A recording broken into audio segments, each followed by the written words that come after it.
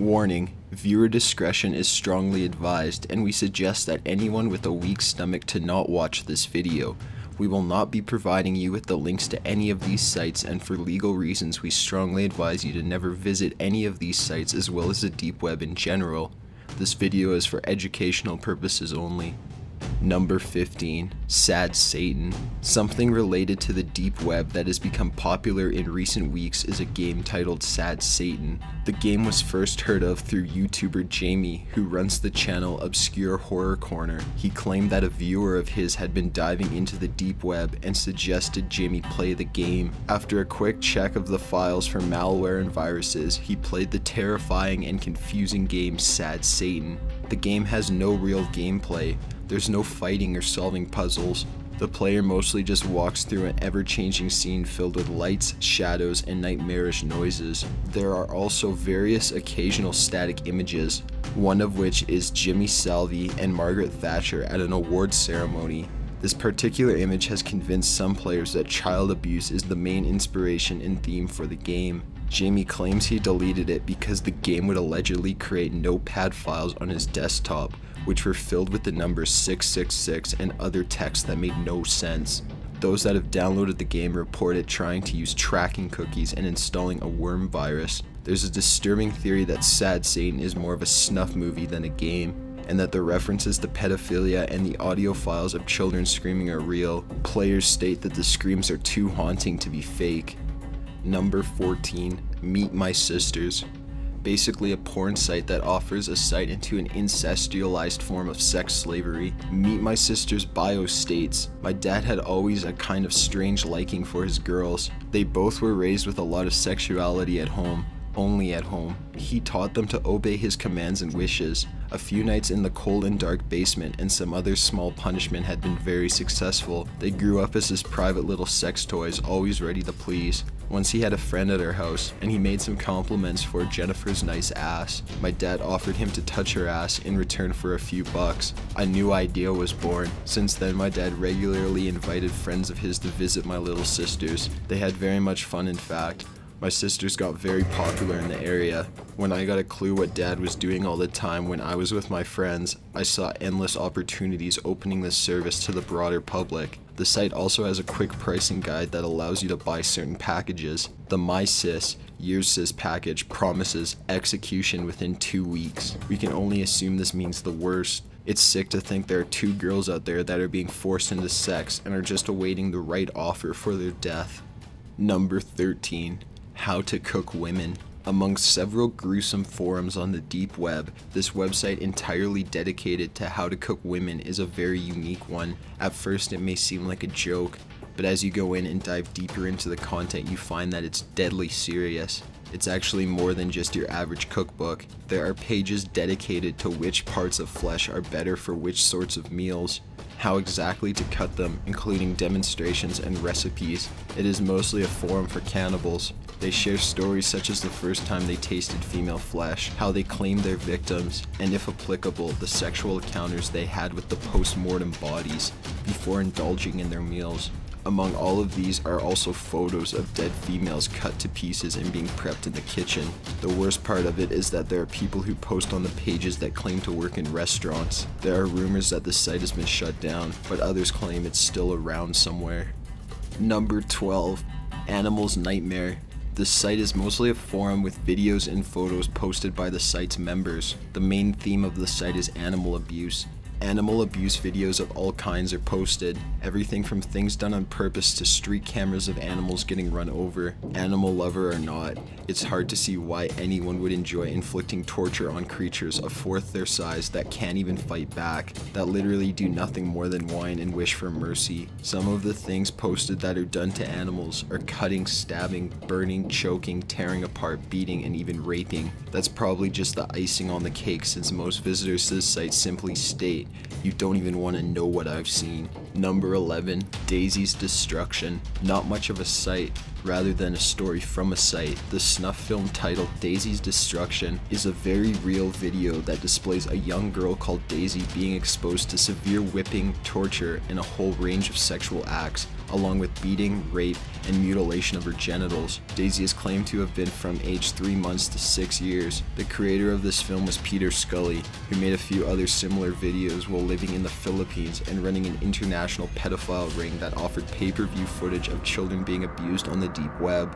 On average, Scully would receive about $10,000 from these videos. Although Scully was the main person involved in the creation of Daisy's destruction, his 18-year-old girlfriend and former child prostitute Carmen Ann Alvarez also helped him. Scully and his accomplices have since been caught, and Daisy's destruction is now nearly impossible to find, although it's disgusting to think anyone would want to find it anyways.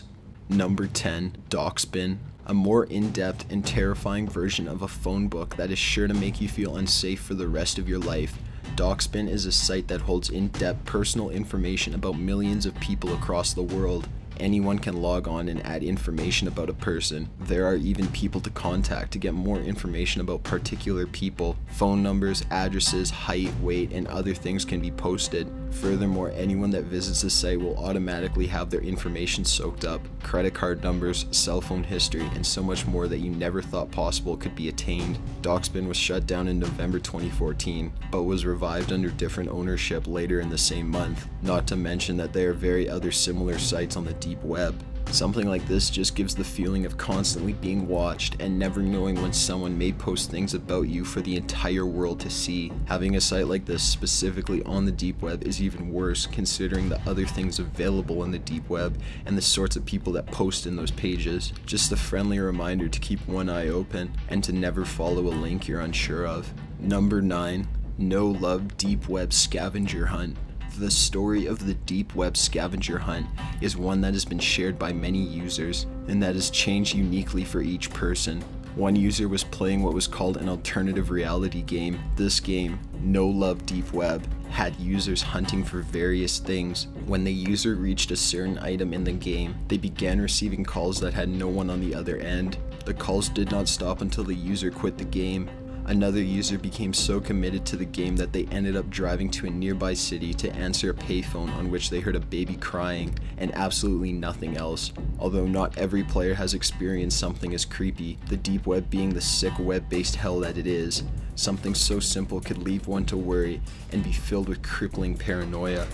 Number 8. People in Coffins. Another self-explanatory title, a vast gallery of photos of people in coffins, in the mortician's morgue, in the funeral home, at a funeral, and in the graveyard before the casket gets closed. The site is sure to make you question the human psyche. You may wonder who would get a kick out of seeing these photos. Furthermore, you've got to wonder who is posting photos like this. Many people have reported that there are user comments on the photos that comment on how beautiful the corpses look, along with other more vulgar comments involving necrophilia. Number 7. Pink Meth, a sort of revenge porn site, yet more extreme. This is a place that has the main goal of ruining the lives of young girls. Pink Meth includes photos and video footage of young women from preteen ages to adulthood, pays users to post content of former partners. However, it's taken a step further by publishing their personal information such as full names, addresses, and social media contact information. Aside from the obvious of completely embarrassing these girls, it could put them in serious danger by people acquiring their personal data. A notorious story from the site is that in which a Pink Meth owner sent enhanced nudes to a young girl and blackmailed her to perform sexual acts on her dog, claiming that he would remove the content he had of her. However, he did not. He posted that footage and it led to this young girl's suicide. Pink Meth was actually among those shut down by an international police operation. There have since been rumors of the revival of this site, however this has not been verified. Number 6. Candy Palace, a very popular child porn site found on the deep web. Although it is amongst thousands, it is said to be the one that people most commonly stumble upon. It is claimed to be hosted in one location in a foreign country. The main chat room has several hundred chatters in total. They actually had a very detailed profile of each child. An example was Tassa, 9 years old, black hair, and it included a list of 83 videos she starred in and counting. The children were usually smothered in makeup. Most of the scenes are filmed in various sets, such as era-style dungeons, surgery rooms, etc. No grimy bedrooms or warehouses or basements. Nothing that fits the common stereotype.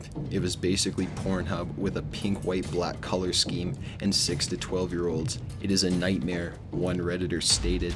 Number 5. Child spirits from abortions and miscarriages. On the deep, dark, terrifying web, you can pretty much find anything you'd like to buy. Anything from weed to pretzels are available.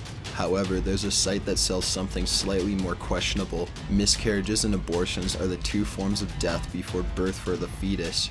That thought alone is enough to make you feel uncomfortable, but a certain site takes that feeling a bit further and turns it to utter shock, disgust, fear, and confusion. The site ships statues that are promised to have the real spirit of a dead fetus locked away inside.